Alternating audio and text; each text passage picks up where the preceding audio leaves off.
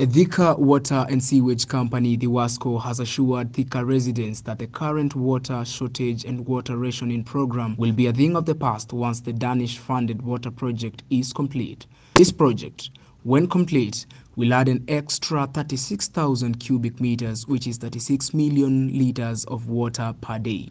In this project, the company plans to tap water at the junction of the Kinya and Thika rivers in Murang'a County. This project is funded by Danida Sustainable Infrastructure Finance and is now at the design stage. It will also construct 3 more sewage plants at Pilot, Nanga and Kilimambogo to increase sewage connection by 7,000 cubic meters, which is 7 million liters of sewer collection per day. The project is currently in the design stage, which is expected to complete in October this year, and thereafter procurement of works which will last up to early 2024, when the contractor will start undertaking the construction works. The Thiwasco Managing Director, Engineer Moses Kinya, says that the project will involve, among other things, the construction of a 10-meter high dam on the Chania River and another 10-meter high dam at the Thika River 3A location. We have a program already in place that is the Thika Water Supply Program by Denmark, supported by our national government and the county government. And already the detailed design is in progress. And with this one, we are not only concentrating on increasing production, but also ensuring there is adequate storage. So there will be 2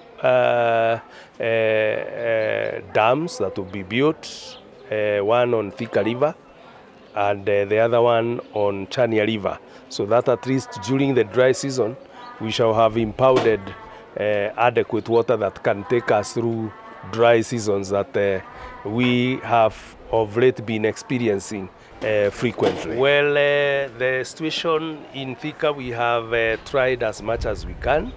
Particularly, we have several programs that we have engaged in to ensure that the effects of the drought does not greatly or adversely affect our supply, and that has been by liaising with upstream water users, particularly the 2 major users, who is Nairobi Water at Dakaine Dam, and also the Adi Waterworks Development Agency, who are the developers and operators currently of Karimeno Dam, that also supplies to us.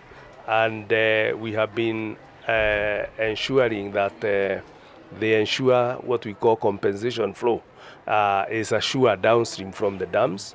In addition, with the other water resource users association, we have also been patrolling the upstream areas where the irrigation farms or agricultural farms have tapped from the river, so that they are controlled as per the Water Resource Authority requirements. So we have been liaising with the WRA.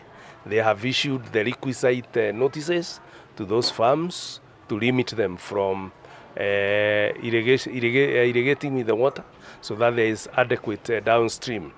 In addition, other things that we have taken is a program of ensuring the areas that are hard hit, like Monyo, Como. We have put at strategic areas together with the county government of Kiambu, with the support from our governor. We have put tanks in strategic places, and we have been refilling this with our water buses. We have 2 water buses that are ready for any emergencies that are within the county. We've been supporting learning institutions that are hard hit, not only within the county, but the sub-county, but also outside. And also hospitals, and also we have the next program is to educate our population in regard to water conservation measures, so that they use the water that is available sparingly. We know the demand is very high because of the dry season. You find there are some who want to they irrigate or they water their flowers, their gardens, their grass. We would request that that is not now a key priority at the moment. So if they can conserve, it would be better so that others downstream can receive the water.